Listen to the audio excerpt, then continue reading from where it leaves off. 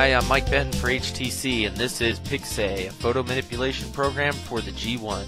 PicSay lets you manipulate the images you take or download from the internet right on your G1. You can put funny hats, effects, eyeballs, props, and even thought balloons onto your friend. To get started, just click on Get a Picture, and then choose one of the images that it's on your phone.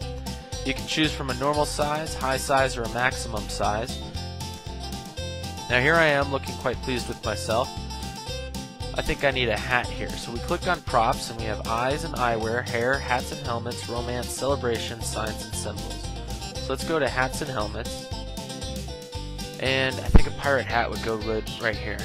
You can move it around just by picking it up and moving it.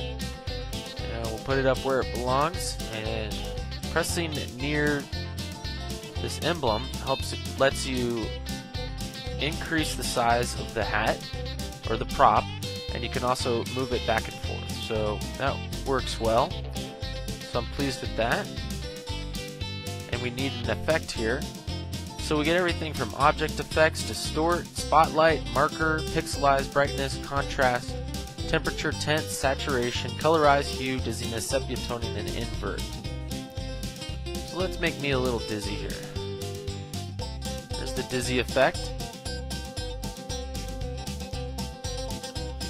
Put some eyewear there, little pirate patch, little eye patch. We'll just move that one around. If you want a title or a word balloon, a bunch of different word balloons to choose from, all kinds of different styles. All you do is choose the word balloon that you want and enter your text, and it will show up. I want to put a title in. It's all kinds of different title effects.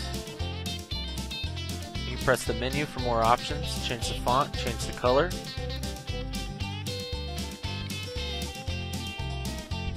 You can also insert quick text like common phrases, location-based, date and time.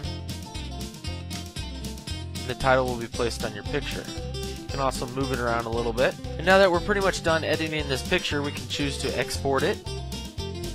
And depending on what's installed on the phone, I have a couple different options here.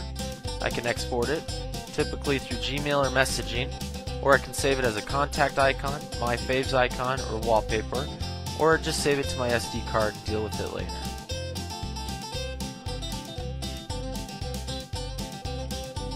Clicking on Documents will bring up the different images that you've worked with.